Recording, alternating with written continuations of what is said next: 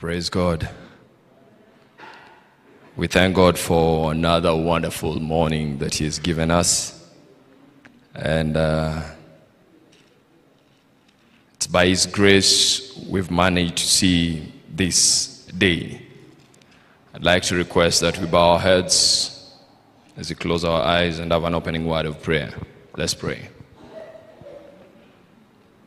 Precious Lord, once again I come before your presence, and I use the usual request, quoting Samson, who will say, Lord, remember me, I pray thee.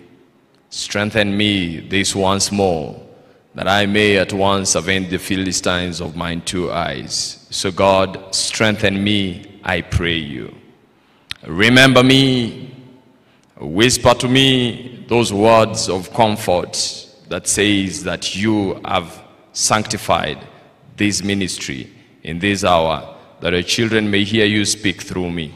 So God, empty me of self, fill me with your spirit. God, take charge of this hour is my prayer in Jesus' name. Amen.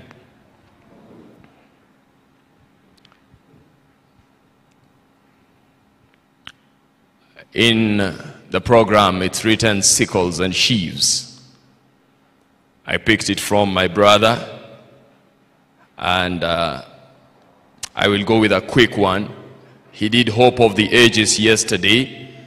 Today I want to do We Have This Hope.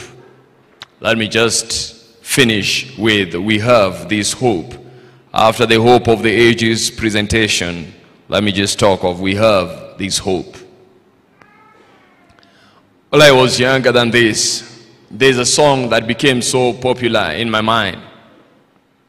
He came from heaven to earth to show us the way, from the earth to the cross. My debt he paid, and from the cross to the grave, and from the grave to the sky. Lord, I lift your name on high. He came from heaven to earth to show us the way, from the earth to the cross. My debt he paid, and from the cross to the grave, and from the grave to the sky. Lord, I lift your name on high. And I want to reflect on this under the theme, we have this hope. In fact, I dare ask myself, where is our hope? Where do we put our trust? Today, I want to reflect on something that is painful. The last time I was preaching, Jesus simply said, it is finished. The Bible says, when he had said it is finished, he gave up the ghost. The Creator, the one who had said, I am the resurrection and the life, gives up the ghost. So he dies. Beloved, let me say something. Death is painful. And I like saying this. Don't ask me, how do you know? Have you died? Death is painful. You don't have to die to know that death is painful. I know death is painful, and I've experienced losing loved ones and such, and death is painful. And even as we speak right now, there are people who have lost loved ones. And let me tell you, death is not a simple thing. And talking about how painful is death, I need to know, is there hope beyond this life? Is there hope beyond the grave? Is there hope beyond death? By now you may suspect that I used to love music when I was younger than this. But there is a song that was sung by my church choir in the early 90s. They would sing, the last enemy that must be destroyed is death, is death, is death. The last enemy that shall be destroyed is death. And let me tell you, if the death question is not answered, I am scared. And you ought to be scared. Because why talk about eternal life if you can't even deal with death? How do you promise what you can't handle? Listen, you must be able to handle death for you to promise me life. So when the Bible says that Jesus says, I am the way, the truth, and the life, no man cometh to the Father but by me. The question is, can you handle death? And that is a question Jesus has to deal with. Matthew chapter 27. The Bible says in verses 50, Jesus, when he had cried with a loud voice, yielded up the ghost. And when Jesus yielded up the ghost, the Bible says that the curtain of the temple was torn into two. But that's not the big thing. The earthquake, that is not the big thing. Jesus has died. And let me tell you, my Savior, I told us the other day that Jesus confirmed the victory at the cross. He went and died the death on the cross. But let me tell you, Jesus died on the cross, and there are people who have died on the cross. Where is the difference? Jesus died and people have died. So by the time Jesus is dying, that's why when you go and talk to Cleopas and his friend in the book of Luke, I like when Cleopas and his friend, they were walking, and Jesus asked, this is Luke chapter 24, Jesus asked them, what is it that you're talking about? And they said in Luke 24, reading from verses 19, they said unto him concerning Jesus of Nazareth, which was a prophet, mighty in deed and word before God and all the people, how the chief priests and the rulers delivered him to be condemned to death, and they have crucified him. Now listen to the next text. He says, but we had trusted that it had been he which should have redeemed Israel. In other words, that's our hope. On Friday ended with our hope being crucified upon the cross. You know what it means when your hope says it is finished? You know what it means when the one who multiplied fish and multiplied bread cannot now be able to bring water. All he can say is, I thirst. You don't know what it means for the disciples to sit there and see that the one they had trusted in is being nailed to the cross. They had thought this, couldn't he have performed one last miracle? We had seen him do miracles, but now we are trusted in him. That's what Cleopas and the friends say. We had this hope in him. Disappointed us. We had trusted in him that he should redeem Israel. Besides all this, apart from that fact, this is the third day since these things happened. Let me tell you, nothing takes God by surprise. I say things can happen that shock us, but nothing takes God by surprise. And so I go back and ask, Cleopas, come and watch. Let's go with you back, Cleopas, to Matthew chapter 27. The Bible says after Jesus had died, the Bible says in Matthew 27:57, when the evening was come, there came a rich man of Arimathea, Joseph, who was also a disciple of Jesus. He went to Pilate and begged for the body of Jesus. Pilate commanded the body be delivered. And when Joseph had taken the body, he wrapped it in clean linen. And he laid it in his own new tomb, which he had hewn out of the rock. And he rolled a great stone to the door of the sepulchre and departed. Now the Bible writes that so that you understand. I like telling people, read the Bible to the dots. He rolled a great stone. This was not a small stone. It was great, so that when the stone is rolled away, you can know a great stone had to be rolled away.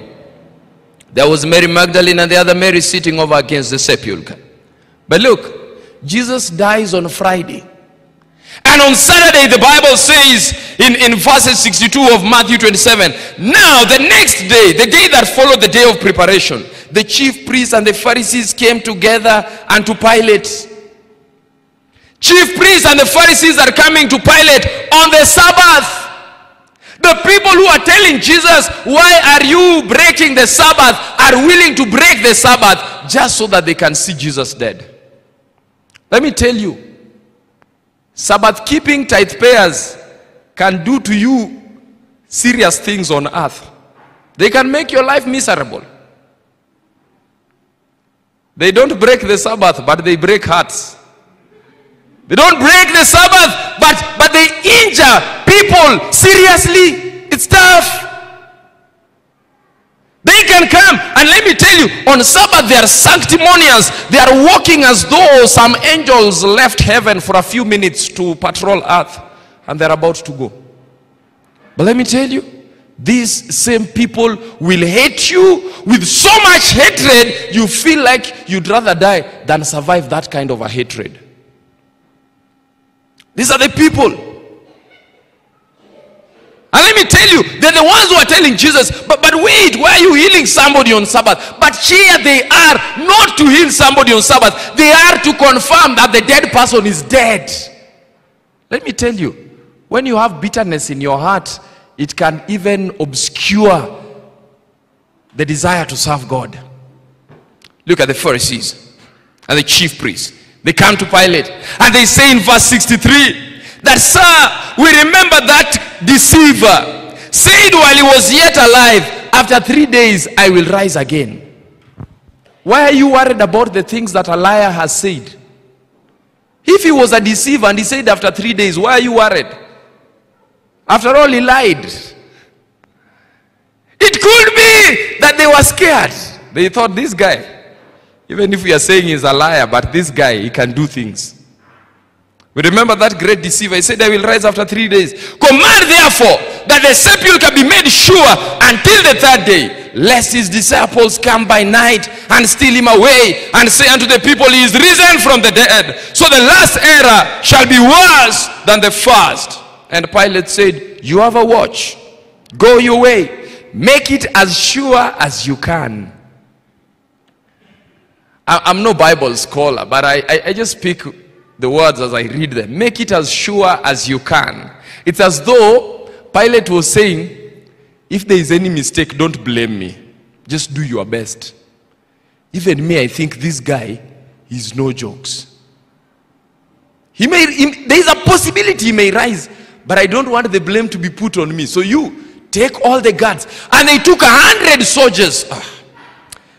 Time will not allow me, but let me tell you, the moment you take 100 soldiers against Jesus Christ, they brought 100 witnesses. Please be careful when you're dealing with my Savior.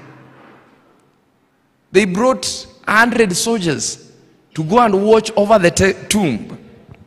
And I like saying, the Bible says, so they went, they made the sepulchre sure, sealing the stone and setting a watch, 100 soldiers with a centurion at the head, and they were there at the tomb and watching Jesus as he lay. But you know what?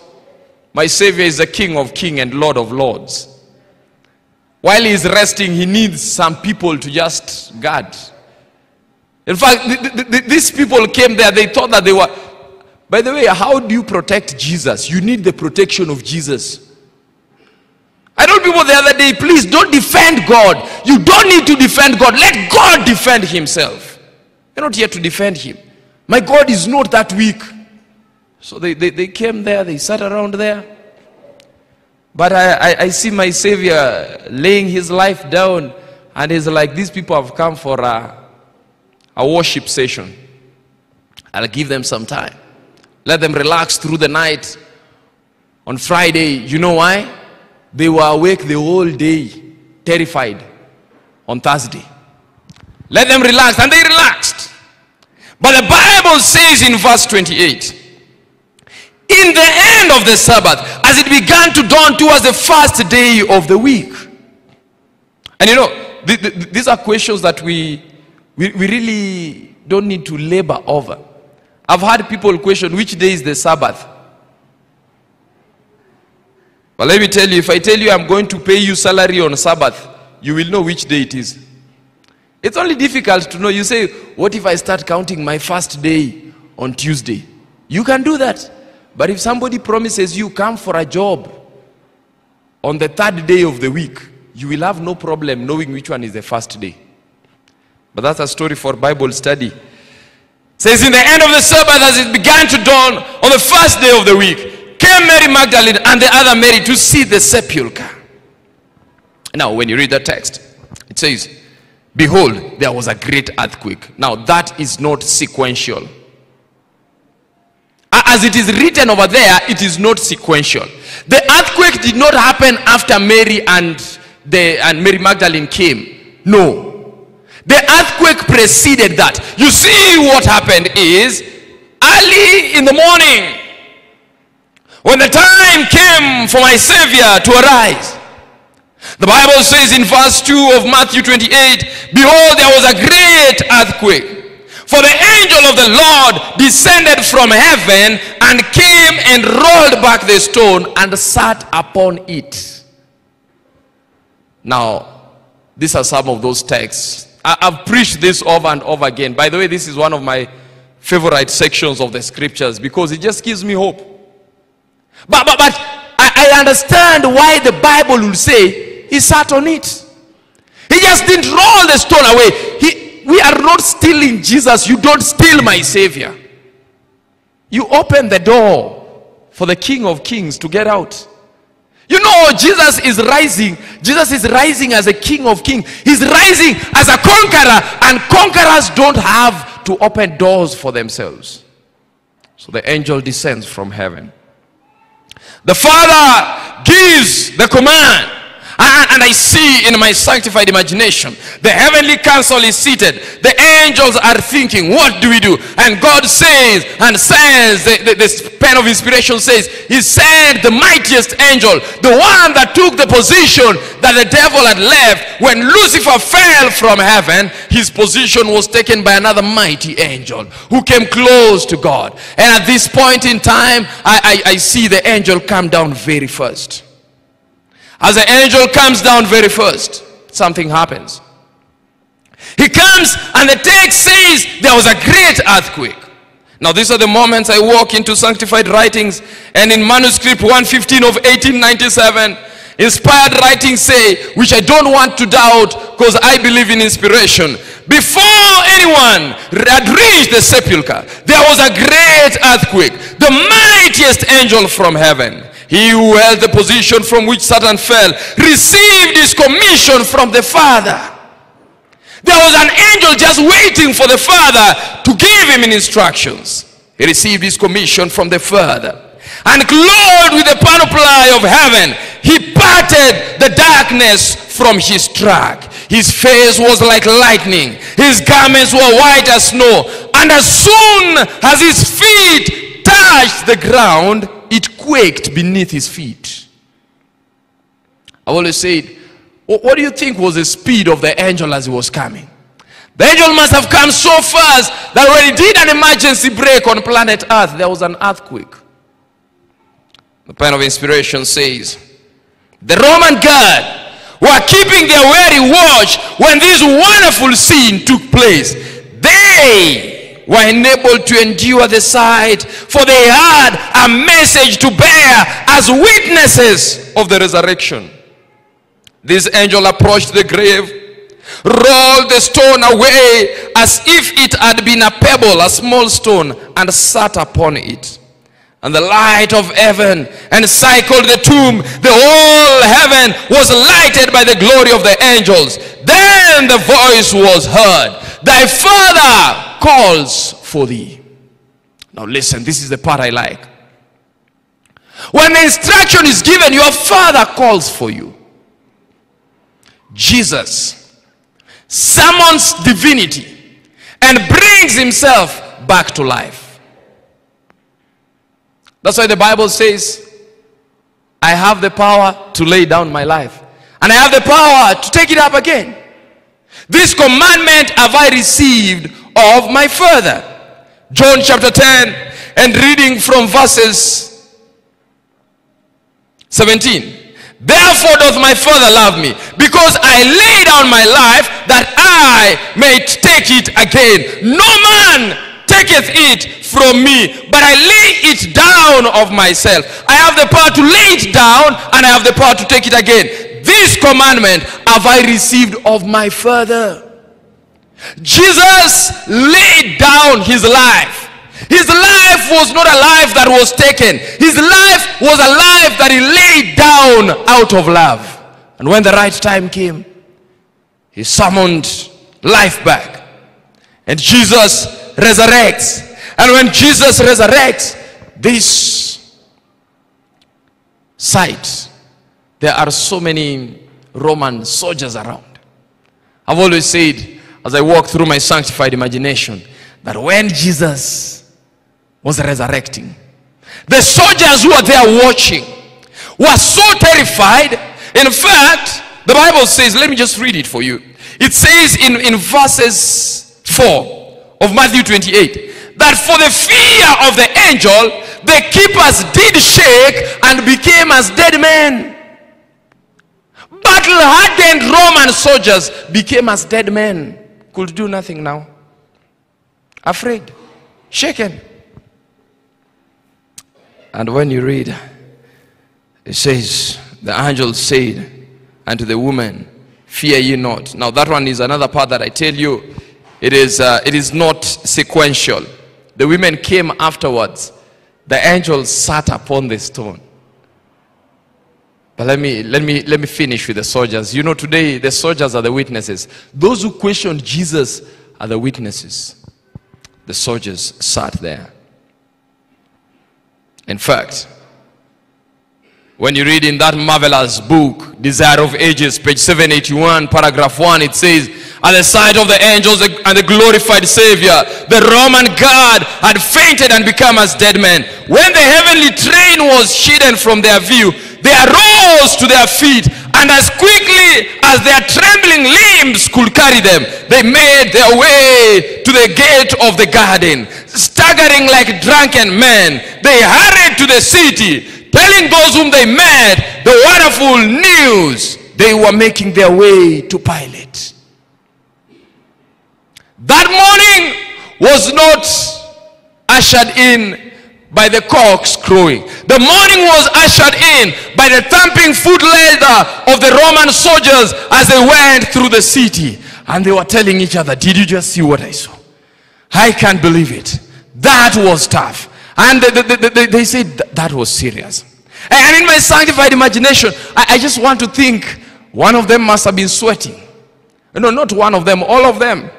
Who survives such a sight and you keep quiet? All of them were sweating and terrified. But they said, man, in all my life in the army, I have never seen this. I know. In all my life. And they kept on. And everyone they met, they didn't say good morning. They said he's alive. He's risen. Everyone they met on their way as they went, they just told them, he's risen. They did not have so much to say. But the Bible says, if you read, the Bible says this in verses 11 of Matthew 28. Now when they were going, behold, some of the watch came into the city and showed the high priest all the things that were done. The Bible says that the high priests were told everything that was done. And when they had assembled the elders, they had taken counsel, they gave large money unto the soldiers and told them, say, his disciples came by night and stole him away. They woke up that morning and read with the burden of the message of truth of a risen Savior. But after they had met the chief priests, they left there with the burden of money to go tell a lie. But that doesn't take my Savior to die. In fact, in Desire of Ages, page 782, paragraph 1 says, a lying report was then given to the soldiers. Say ye, the priests told them, his disciples came by night and stole him away. Here, listen to what the messenger to the remnant says. Here, the priests overreached themselves How could the soldiers say that the disciples had stolen the body while they slept? If they were asleep, how could they know? And if the disciples had been proven guilty of stealing the body, why would the priests not have been the first to condemn them? Or if the sentinels slept at watch, why were they not going to be accused before Pilate? I say one thing: have a good memory when you want to lie. Don't just lie without planning. Plan how you want to lie systematically. But they forgot. But let me tell you, my Savior is risen. And because I serve a risen Savior, let me finish with this. And why do we have hope? Because He's alive. The Roman soldier says, He's alive. And everywhere the shout is, He's alive. And that gives me hope. So let me tell you, life may be difficult, but I'm not yet dead. Life may be difficult. Even Elijah rose somebody from the dead. Even Elisha brought somebody from the dead. Lazarus was risen. But nowhere do we find somebody died and raised himself up. But Jesus did it. So He's conquered. I am hopeful. You know, it becomes difficult if you say, but now where can we get Elijah nowadays? Now we don't need Elijah. Jesus has already conquered death. Let me finish with this text. Let me just finish with these few texts. I know my time is up, but I'm assuming that I started 2 or 3 minutes late. So let me just read these texts which are powerful to just put this to a rest. The Bible says in 1 Corinthians chapter 15 verses 11, therefore, whether I or they, so we preach, so you believe. Now if Christ be preached, that He rose from the dead. How do some people say there is no resurrection from the dead? But if there is no resurrection from the dead, then Christ is not risen. And if Christ is not risen, our preaching, our camp meeting is in vain. This thing makes sense because Christ is risen from the dead. And listen, it says, yeah. And we are found to be false witnesses of God, because we have testified of God that He raised up Jesus, whom He raised not from the dead, if the dead rise not. For if the dead rise not, then Christ is not raised. And if Christ be not raised, your faith is in vain. You are yet in your sins. And listen to verse 18. Verse 18 finishes by saying, then also they which are fallen asleep are perished. Our dead loved ones are perished. And if in this life only we have hope in Christ, we are of all men the most miserable. Beloved, there is hope because Jesus is risen from the dead. There is hope because He's in charge. He has given us the assurance that He's in charge. I normally finish with a song. God sent His Son.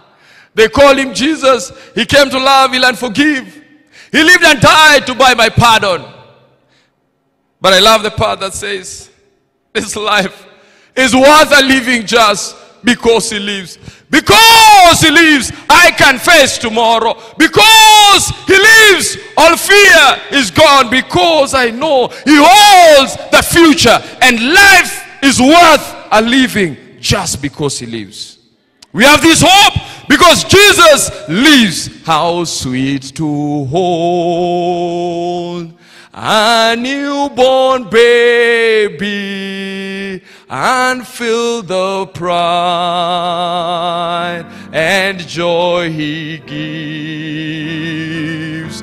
But greater still the calm assurance this child can face uncertain days because He lives. Let me tell you, you can face uncertain days because He lives. Because He lives, I can face tomorrow because He lives. All fear is gone because I know He holds the future. And life is worth a living just because he lives. Let me tell you, don't give up on life. When it's tough, don't give up. Life is worth a living. Let's live because he lives. Let's pray. Loving God, thank you. We are going through tough times in this life. This life has presented some of the most challenging moments to us. And as we begin this day, I put all the speakers into your able hands. I put all the activities into your able hands. God, let's not give up because of death. The Bible says in Hebrews chapter 2 that you came and you tasted death for every man. In fact, Hebrews 2:14 will say, for as much then as the children are partakers of flesh and blood, he likewise took part of the same, that he might through his death destroy him that had the power of death, that is the devil, and deliver them who through fear of death were all their lifetime subject to bondage. God, nothing should keep us afraid. We need to trust in you. Put it in our hearts to trust in you is my appeal and prayer in this hour. In Jesus' name, amen. The Lord bless you. The Lord keep you safe. Timekeeper, I am sorry.